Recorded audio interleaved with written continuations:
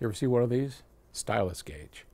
And it's a very precision weight where you put the stylus down and then you can tell what kind of pressure is on your turntable. It makes this one's by Bosch. It's some pretty cool stuff. All right, anyway, sorry. Alexis in Paraguay writes to me and he says, "Hi Paul, I love your videos." Why, thank you, sir. Keep them coming. I'm going to do my best for you. I have a question about preamps and their capability to control big audio amplifiers. Take, for example, those new big Class D modules like your M1200 or maybe a 2000 watt version. How can I know that a certain preamplifier would be capable of controlling it and adjusting the volume in small enough intervals so that he can set the volume low enough to listen at night, for example? Is there a spec that I have to be aware in a preamplifier? Thank you, Alex.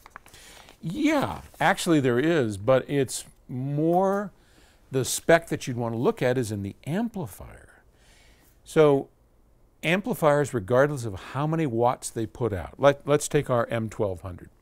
It puts out 1200 watts into 4 ohm load. It'll put out 600 watts into an 8 ohm load, 1200 watts into a 4 ohm load. That's, pardon my French, but that's a shit ton of watts.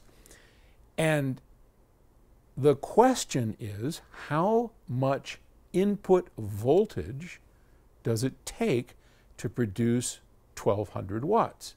So when you look at your amplifier specs, look at its input voltage or its gain. Now ours are typically about 30 dB. So that means that for 1 volt in, you get 30 volts out, which isn't all that meaningful. So the one you want to look at is what's it take on the input to produce a full output wattage on your power amplifier. I'm not looking at the specs for our M1200, but I'm going to guess it's somewhere around 2 volts, 1.8, something like that. And you can look it up and see. Now, once you know that, and it's usually between 1 volt and 2 volts, that's normally kind of the range, because most amps have about the same amount of gain. For X amount of volts in, you get X amount of volts out. Volts times amps equals watts, as we remember. So it's the output voltage going into a specific load with enough power behind the amplifier to create those watts that give us the sound that we hear on our loudspeakers. So back to the preamp question. Once you know that your amplifier falls into the very typical zone, which it likely does, let's say it takes 2 volts to come up to full wattage, that means your preamp has to put out at least 2 volts, right?